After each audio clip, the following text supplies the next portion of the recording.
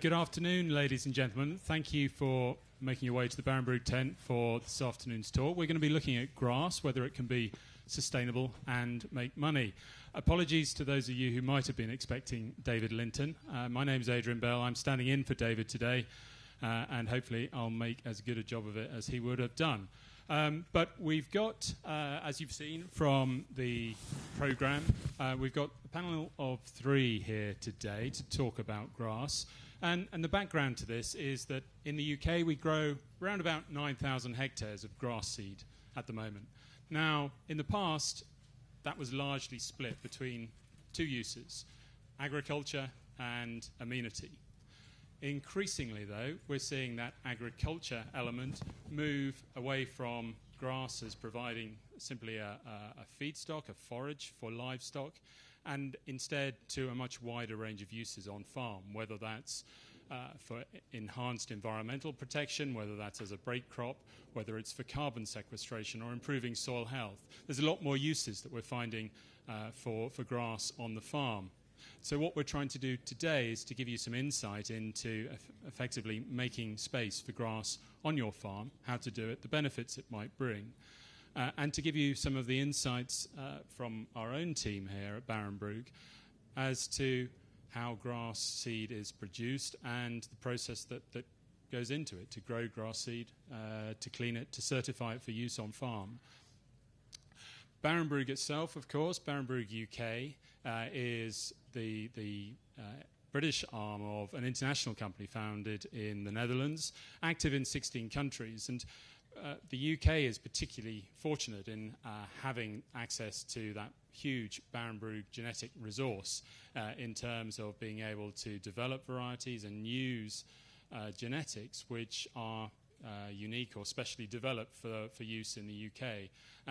Barenbrug is a leader in that space, and indeed of that 9,000 hectares I mentioned, Barenbrug grows about a third of that grass seed, so a relatively major player in the market. Three speakers today. I'm going to start off with Richard Turner, who is the seed production manager for Barenbrug UK. Richard heads up a team of three, responsible for all liaison with Barenbrug's growers on farms, for cleaning, for production, for certification. And Richard, I'm going to hand over to you. Thank you. Thank you, Adrian, and welcome everybody to this round-the-table discussion on herbage seed production. So, as Adrian's just touched on, we're growing around about 9,000 hectares of herbage seed, or herbage seed, grass seed in the UK. And believe it or not, we're still only about 60% self-sufficient in that production. So importing grass seed is still quite a big thing in the UK. Of that 9,000 hectares, Barenbrug are producing around about 3,000 of that. And it's split into two sectors, really. So we've got two sectors to our business. First one is sports and leisure, and that covers such things as golf. We're quite big into golf in terms of greens, fairways, and all the supporting landscaping. Turf and sports and leisure, which also covers sports pitches, both winter, summer, Wimbledon, cricket, rugby, football. So, yeah, quite a big market, and we are the UK's largest producer of amenity seed. The other sector of our business is agriculture. So that is really serving beef, dairy and sheep industry. And in the UK, we're growing around about 2,000 hectares of seed production in the UK. So in terms of tonnage, we're pushing up for about 3,500 tonnes as a total across both sectors. Our grower network consists of around about 55 growers in the UK. Our most northerly grower, if you can call it north, it's not really that far north. It is just outside Ripon in North Yorkshire. Our most southerly grower is down just outside Southampton. You can see the Isle of Wight from quite a few of his fields. Across into the Suffolk coast, so right on the Suffolk coast we grow quite a bit of amenity grass, and all the way over to the Welsh border near Ross on Wye and Herefordshire. So we've got quite a good geographical spread of growers. I wouldn't have said that it matters and where we could grow each species of grass. They all grow in most areas of the UK, but traditionally East Anglia is more of our amenity grass seed area. We grow a lot of our fescue. So when I talk about fescue, fescue is something you'll see in a lot of golf greens, turf mixtures. It's quite a tough grass. And then more agricultural species are grown on the Herefordshire sort of Welsh border. Grass seed growers, I must say, are having a fantastic attention to detail and also very, very passionate about what they do. So that's one thing I will mention about a grass seed grower. What I want to talk about is some of the benefits of growing herbage seed. Herbage seed is a super break crop if you compare it against sugar beet or oilseed rape. It ticks quite a few of the regen ag boxes in that you can establish it using minimum tillage. It provides a green cover crop throughout the winter, and it also introduces livestock into an arable rotation. First of all, on a herbage seed crop, we can get 2 bites of the cherry in that we get 2 harvest years off one establishment. So crop that we're going to be establishing this autumn in 2022 will give us a harvest for 23 and 2024. We can also go to 2025 if we deem the crop to be clean enough after the second year, but there is a slight yield penalty to that. Grass, as we all know, there's no point in me coming up here and really banging on about how good grass is as a cover crop and a break crop. It's a fantastic crop at producing root structure and busting pans and building organic matter. A grower often, a well-known grower who we use often says to me, you know, Richard, when I grow grass in my second year after grass, my wheat regularly does 10, 11 tonnes to the hectare. And that is due to the fact that grass will put in 100 tonnes per hectare of organic matter. Whether that's true or not, I'm not sure. Compare that against a winter wheat crop of about 10 tonnes a hectare is put in for a winter wheat crop. Establishment, we can establish grass in 2 methods, really. First thing I want to say about establishment is that you can use your existing kit. So there's no need to go and splash out on a fancy drill. You know, standard sort of drill can be used. It can be established either in the spring or in the autumn. Ideal autumn drilling date is around about the 15th of September. In the spring, I always say, if you can get on the ground early in sort of end of February, beginning of March, get it in. The beauty of a spring crop, we can also use it as alongside a companion crop, usually spring barley. So the best way to establish it is block off some of the coulters on a drill. So we have a 30 centimetre coulter width on the barley.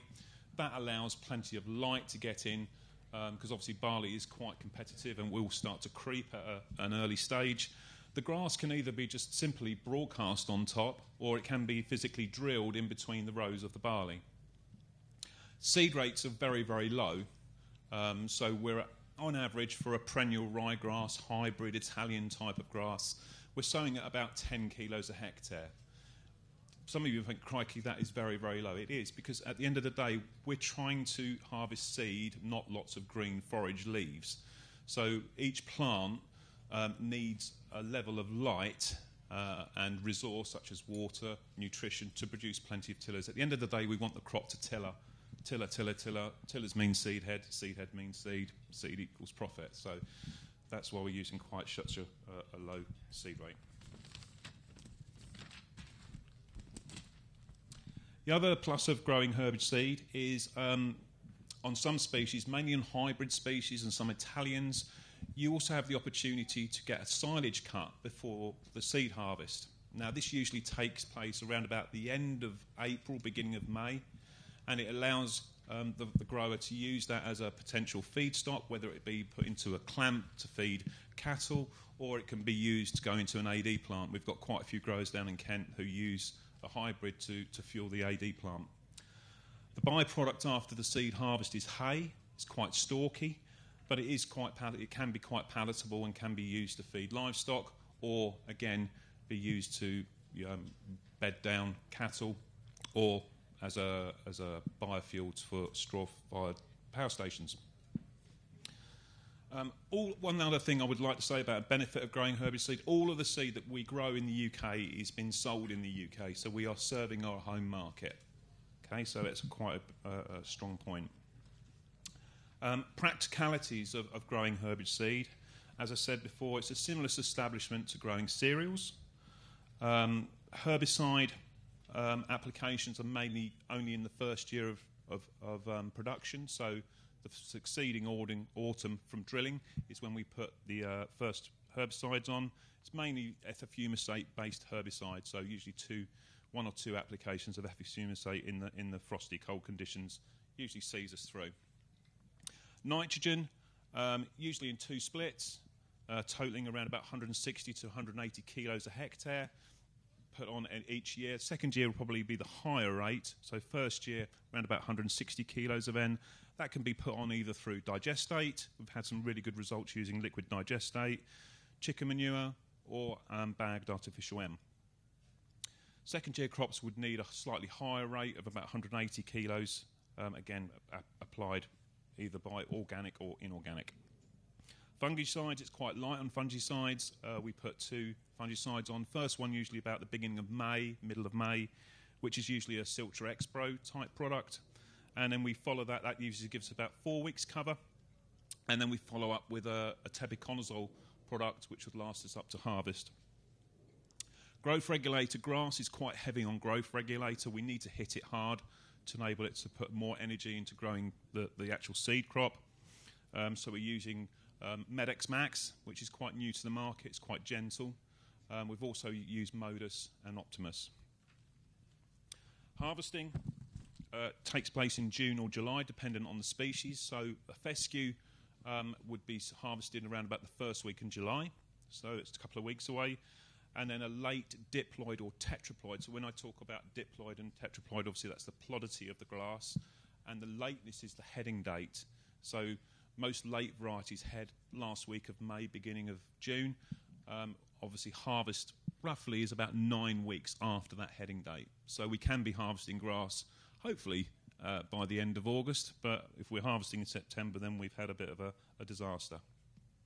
Traditionally, there's 2 or 3 ways you can combine the crop. Combining the crop can be challenging if you haven't got the right kit or the right conditions. Fescues are mainly cut direct using a traditional header, but more traditionally, perennial ryegrass, especially agricultural species, are mown, so traditional disc mower, no conditioner. Obviously, we don't want to knock the seed out of the crop. Lay the crop down for about 3 or 4 dry days, and then you can usually go along with a pickup header on the front of a traditional straw walker combine if possible, and then just honk the crop straight into the combine. Or we can use a Shelbourne Reynolds stripper header, which is the more preferred option, which is a lot more flexible. So if we are experiencing catchy weather, you can go in with the stripper, harvest it at probably around about 35% moisture, and you're also taking a lot less material into your combine, so it's more efficient. When we harvest the grass seed, it's very wet. It's anywhere between 25 and 35% moisture. So the first thing it wants to do is compost, which is obviously a challenge. So drying or conditioning the seed is very, very important. So we need to have access to a drying floor. Trying to think about putting grass seed through a continuous flow dryer is not an option. It will block up.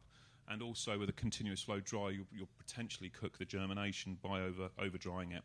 So drying floor, seed is as soon as you've got a tank load off the combine onto the trailer, get it tipped onto the drying floor, about 1 metre deep height, so don't go and pile it up to 3 or 4 metres deep, and get the air blowing through it. It will want to try and compost, and the key is to get the temperature out of it as quickly as possible, because as soon as the temperature goes sort of pushing above 40 degrees, we end up with some very, very expensive silage. We aim to get the moisture below 14%, and at that stage it's quite safe and stable to store. And then we start the cleaning process. So at Barenbrug we have access to 9 cleaning plants throughout the UK. A lot of them are grower-owned.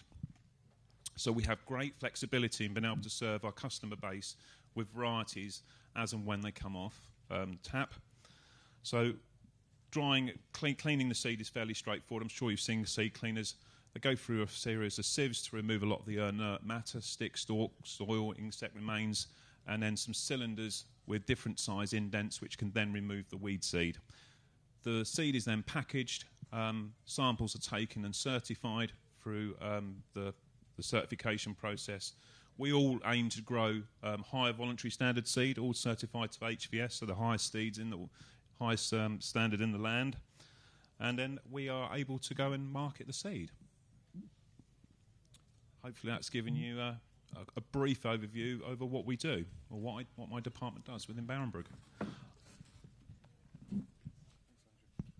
Thanks for that brilliant introduction, Richard. It's a pleasure now to ask David Barker to come up and take the microphone. Richard mentioned during his speech about the sheer attention to detail and indeed the passion that a lot of seed growers have in producing their crops. And I think David is a prime example of that. He's a third generation seed grower, farms outside Stowmarket in Suffolk. And you've been farming, I think, for 57 years. Isn't that right, David? David, over to you. Thank you. Whoops. Thank you very much. I better stand on this thing here. So there we all are on the screen. I'm left. Next to me is my son, Patrick. Brian, my nephew, and my brother. You probably heard of the boys more maybe than me, because we've got an AHD strategic farm, a leaf demonstration farm, and Patrick's on the Nature Friendly Farming Network Council. And actually, interestingly, we've got apparently a film crew coming in the next 2 weeks to film for a major BBC series which David Attenborough will be overseeing. And we're looking at the environmental stewardship of the farm. And I mean, looking back at the farm, it's interesting an event like this, because, you know, I go back as a little boy in the 1950s, and at that time, the average farm in Suffolk was 95 acres, and every farm would have been a wildlife oasis, because they were little farms. Everyone would have had livestock. We had 6 dairy herds in our own parish, and there were beef, and actually the livestock, along with those small farms, the bird population of sparrows, starlings was just phenomenal. And it really was a time, and we hark back a bit, don't we, to the 1950s, and there were fantastic quantities, and the insects which associated with livestock were part of the whole ecosystem. And we can't ever go back to that, but what we can do under things like stewardship, which we're involved with, and Ian knows quite a lot about because you've been giving us advice on soils, that you can actually, in a modern system, have a farm which can be really wildlife friendly. You can have large quantities of birds, insects. We haven't actually used any insecticides on our farm until once this recently because of black bean aphid. We haven't used insecticides for 4 years. And it is possible, if you can get the beneficial insects and all the right ecosystems operating on the farm. And it's actually not rocket science. It's farming really well, producing abundance of food, but also producing an abundance of wildlife. And it's not rocket science, and you can do it. So I'll get off my high horse and start again. We started grass seed growing way back. My great uncle once told me he bought a farm from the proceeds of a crop of wild white clover. I don't know whether we'd ever do that today at £10,000 an acre, but that's a fact. And my father, when we purchased the farm we live in now, he purchased it in 1957, and he paid £47, 10 shillings an acre, which is a different world. And then he bought a bit more land at 68, and we bought more land since. So we've now got about 1,350 acres, which part of it was my grandfather's farm. And in those first year he bought the farm, it had 80 acres of sugar beet, and he turned up in the middle of October, and every bit of it was in the ground, and he had a real struggle getting it out. And for 2 years he'd grow sugar beet, and that was it. The destruction to the soil was just unbelievable, particularly this heavy boulder clay. And so grass seeds have become an essential, really an integral part of our farming system ever since.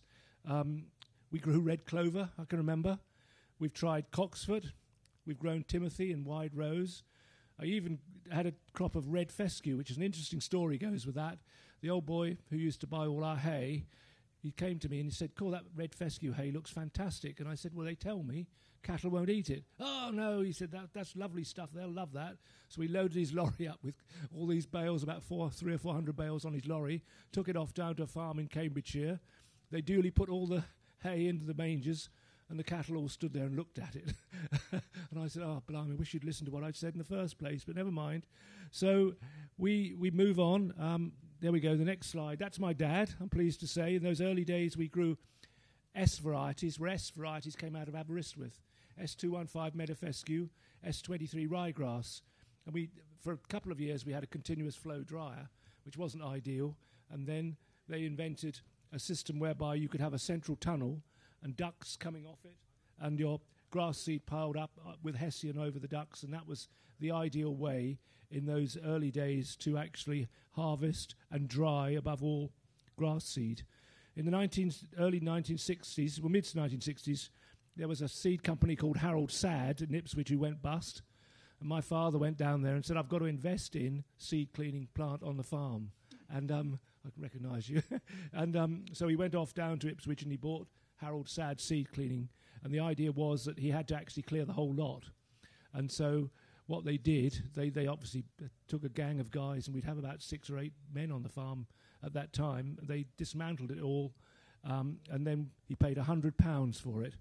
And an interesting story, because in the 1960s, so they set off 7:30 in the morning with a Ford 65 and a couple of trailers, and you wouldn't have an A14 those days. You drove through the middle of Stowmarket, through the middle of Needham Market, and in Ipswich, practically everybody was on a bicycle. And, of course, they loaded these trailers up with all this seed cleaning plant and brought it home. Unfortunately, when they were driving out of Ipswich, a huge wind got up and there was so much dust, and they covered all the cyclists in dust which had come out of the seed cleaning plant as they travelled back, but never mind. So we moved on to the 1970s, having put this seed cleaning plant together, and the next slide actually is my granddad. So my granddad's on a Senator combine in the 1970s, and those days, that particular field is a big field, 90 acres. It took 3 men, 3 days with a finger mower to mow it. And then it would take another, you'd have to leave it for about 5 days or so just to dry. And then we had 3 Senator combines for 3 days harvesting it. It was a major operation because, you know, at that time in the 70s, the mechanics of the job were really quite intense and quite time-consuming. And while they were mowing it with the 3 mowers, there was a 4th person on the edge of the field constantly sharpening knives and replacing the bits which had fallen off, because, you know, we don't realise just how labour-intensive farming was in the 1970s. But we did put our cleaning plant together, and we've got a Turner, no relation dresser, a Boswell, which is also a cleaner, and 2 sets of indented cylinders, which are probably unique in terms of cleaning grass seed, but they are there, they're historic, and they still work, which is great. So we grew for Goldsmiths, and that's just showing you how the grass seed would look in the spring. Goldsmiths of Bury St Edmunds, until they were purchased out by Barenbrug in around 1979. The first variety, they all begin with BAR, so I'm wondering whether we're going to have a Bar Barker, but we might do one day. But anyway, Barry was the first variety which we grew, followed by Barlano, Bardessa, Bahrain, Bar Lady, which actually was a really good variety, and so was Bar Gold, which again was another really good amenity ryegrass. And we've more recently had Bar Olympic, Bar Mario, Bar Donna, and we've now got Bar Bastion. So the problem is they do tend to change a bit more quickly these days because of new varieties coming along. The key to growing grass seed has been a thumosate. It started off as Nortron, as a really good chemical for controlling grass weeds in grass seed. It'll take annual meadowgrass, rough-stalked meadowgrass, wild oats, and leave ryegrass behind, and it's invaluable. We partly nearly lost it because it was one of those chemicals that, in their wisdom, certain people decided they really wasn't worth maintaining. Fortunately, we were able to lobby quite hard. My MP is now a DEFRA minister, which helped, and Victoria Prentice did actually make the decision that she felt that it was actually right for us to keep that product. And it was a political decision more than anything, because they're under so much pressure from various green groups to ban every chemical there is. But a thumosate is absolutely vital for us. And as we moved on, they've got the stripper header, which has just been mentioned, absolutely transformed our grass seed production, because no longer did we have to mow for 3 days a field with 3 mowers. You can go straight in and strip the grass seed off the stalk. which means you haven't got this vast quantity of forage going through the combine. And the number of times we've ended up in a field unblocking a drum on a combine is unbelievable. But with the stripper header, so little of the hay actually goes through the combine, and it strips the seed off, and it's really transformed the job, and it's made such a big difference. We also have, and the next slide will show you, a drying floor, which with 1978 was state of the art, and it actually still is fantastic because the grass seed comes in off the combine and is piled up, and we can put a big quantity on that floor, and you have to get air through it very quickly, because without that it heats up and germination's lost, and as Richard said, you've got something of very low value. The grass seed floor has 50% of it is air, and we have now got a gas burner to heat it up if we need to. We cringe at the cost of heating it and paying for a gas burner this year, but we do face challenges, and we have to be realistic. There are people out there who want to ban, for example, glyphosate, and glyphosate is on a regenerative farming system, and we wouldn't say we're regenerative. We do a great deal of direct drilling, and glyphosate is absolutely vital, and without it, a lot of farming systems and the sort of farming systems advocated today would really struggle, and we must keep glyphosate, and I consider it to be about as safe a product as anyone could have. We've had a particular difficulty because they've banned dual-purpose seed dressings, and after grass seed, we would always put winter wheat in, but with the loss of dual-purpose seed dressings, we're now getting much more of a problem from wireworm, leather jackets, slugs we always did have a problem with, and now we've actually gone to putting beans in after grass seed because of the pressure put on us by losing dual-purpose seed dressings. But hopefully, 2 crops of grass and a field of beans, we might be able to get something like 3 really good crops of wheat afterwards. And on our Beckles series clay, wheat is really the best crop we can grow. So grass seed in really, just looking back, the last slide probably goes back to showing the 4 of us, but the grass seed is actually, as has been said, a superb crop for soil in terms of building organic matter, improves texture, improves structure, and as long as you're sensible the way you farm and you don't go crashing around with a great big heavy machines, which if you can actually float over the soil with the grass and direct drill, you've got very little impact on the soil, and you can have a really good establishment. We often have sheep. People call them the golden hoof, and they're fantastic from the point of view of that grass crop.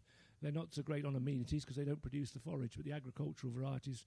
But I've grown grass seed for something like 57 years, as was said, and obviously I have a passion for farming and production. Can I just finish? I'll finish with a story about Bar Percy. Anybody's heard of Robin van Persie? I'm sure that they named this Bar Percy after him, and this chap on my left rings me up a few months ago and says, "Would you clean some Bar Percy for me?" And I said, "Okay." He said, "There's 10.5 tons. I said, "Well, that's not that much, actually. We produce about 75 tons a year." So we got the Bar Percy on the farm, and I put the first batch through, and I thought there's a bit of annual meadowgrass in this. So when we did the first test at the local seed lab, not only did we test what we cleaned, I tested what came in the first place. And how it ever got certified, Richard, I don't know. I'm not meant to say this, am I? But I'm going off piece now. But the Bar Percy, which was certified in Holland, had 350 annual meadowgrasses per 60 grams. And I thought, oh my word. Anyway, we put it through the first time through this lovely old seed cleaning plant, and we got it down to 40, and I thought, that's a pretty good job. Richard comes back to me and said, "Oh, no, I've got to have it cleaner than that." So I thought, oh, flipping heck. Okay, so we'll do it one more time. So we put it through, and the 10.5 tons by now was 8.5 tons, and we got it down to 9 annual meadowgrass. And I thought, haven't we done well? And he rings up Richard, and he said, no, I've got to have it cleaner. And I said, what on earth are you doing with this grass seed to get it so clean? And he said, it's going on Premiership football pitches. To which I said, John will go spare, but if we can have 2 tickets, or at least maybe 4, to the new Tottenham Stadium, I think I might persuade him to put it through. And so I had to say to John, do you want the good news or the bad news? The bad news is you've got to put it through again. The good news, we're off to Tottenham, aren't we? You can keep you to that. So there you go. He's admitted in front of 80 people that we're off to the Tottenham Stadium. So anyway, that's an interesting story. But I can tell you, I'm not. When I clean this grass seed, we dispose of the screenings. But I have to be honest. I've kept a bit of bar Percy and I put my lawn down to it, and it is the most fantastic piece of grass I've ever had. So I think bar Percy. Remember that. Easy to remember because of Robin van Persie and Man U and Arsenal and all that. So thank you very much, and thank you for listening, and I'll hand over to the agronomist. Cheers.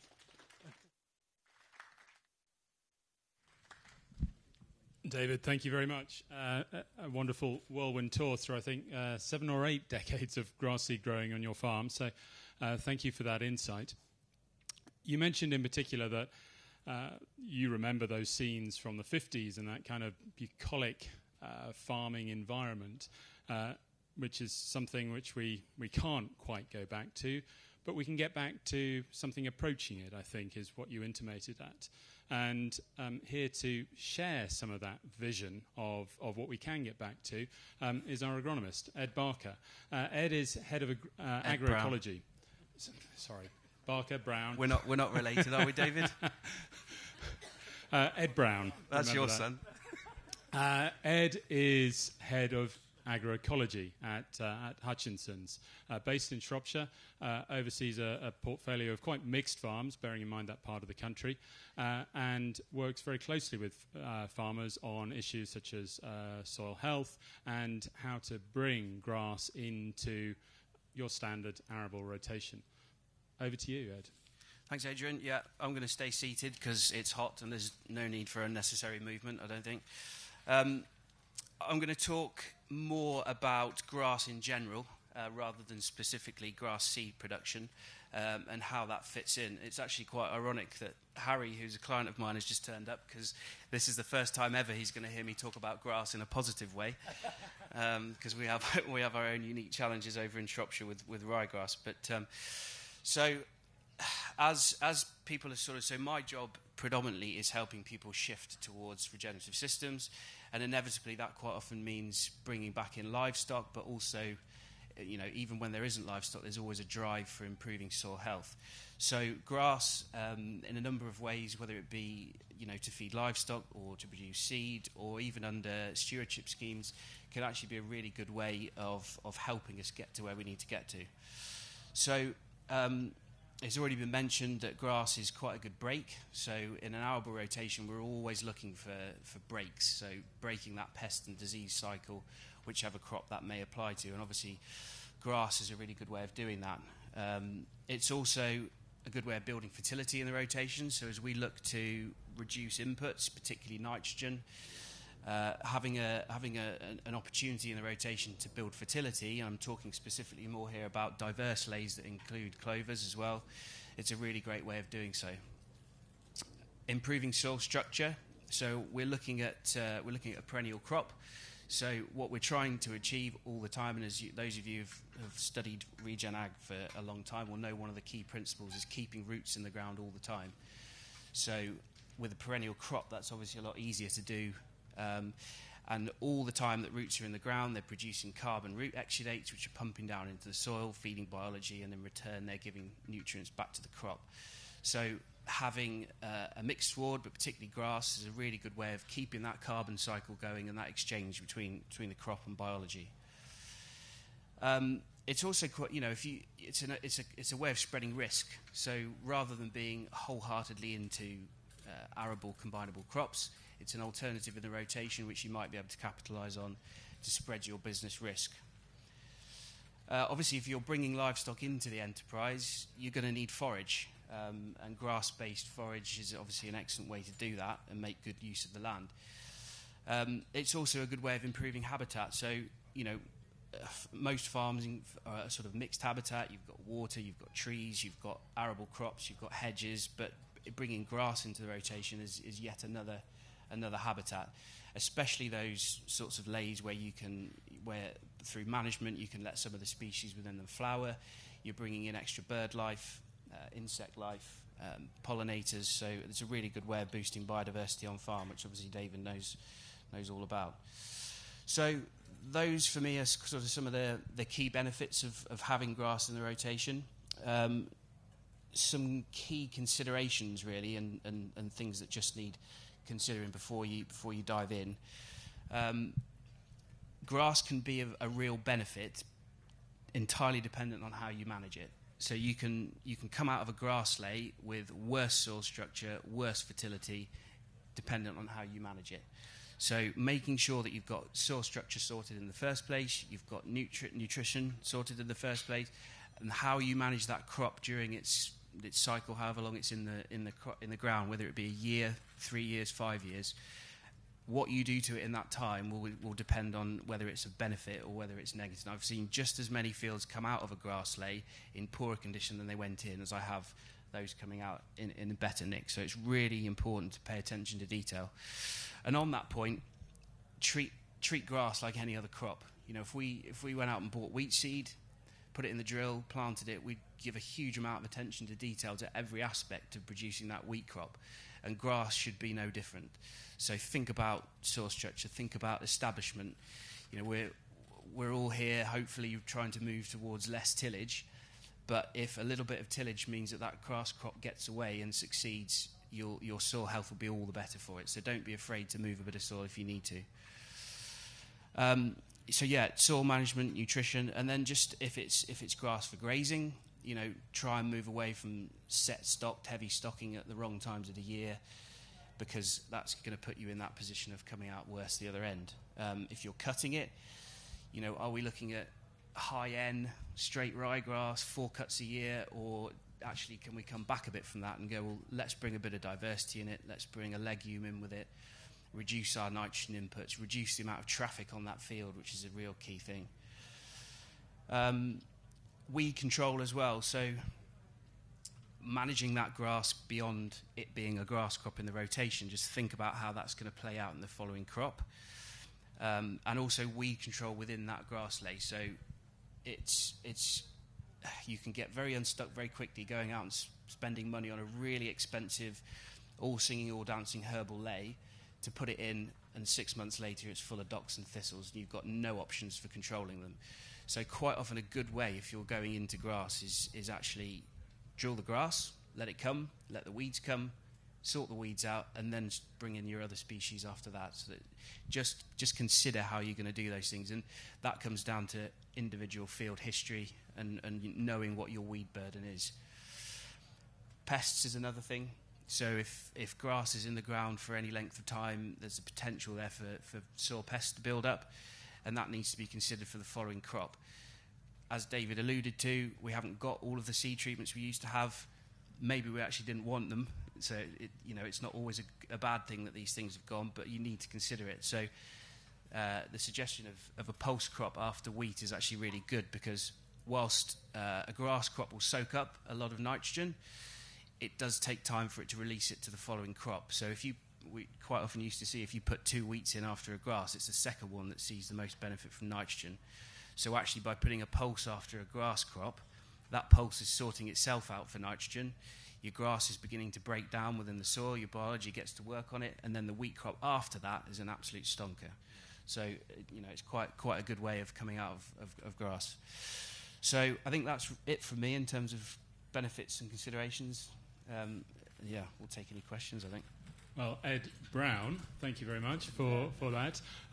If you do have any questions or queries for any member of the panel, now's your chance. We've got a few minutes left before the end of the session. So there is a roving mic, I think, if anyone has any questions. Something I'm keen to know in the meantime, David and Richard, you both mentioned the importance of ethofumicate for grass seed production. And while it's got a stay of execution at the moment, we don't know how long that might be. Also, there's still a question mark some years down the line, possibly hanging over glyphosate. So, what is the future of seed production without one or both of those chemicals? I'll go first on that one. So, obviously, farming out of a can is basically going to be written into the history books, probably in my lifetime, if not my daughter's lifetime. So, we're looking at it from a double-pronged approach. Yes, we need to be looking at technology, whether that be selection of weed species in a field, and some form of termination, whether that be... Sorry, spider in my whether that be through electrocution, laser, flamethrower, who knows what it's going to be. But yeah, we need to start to enhance camera technology, especially. For me, camera technology is absolutely key to it.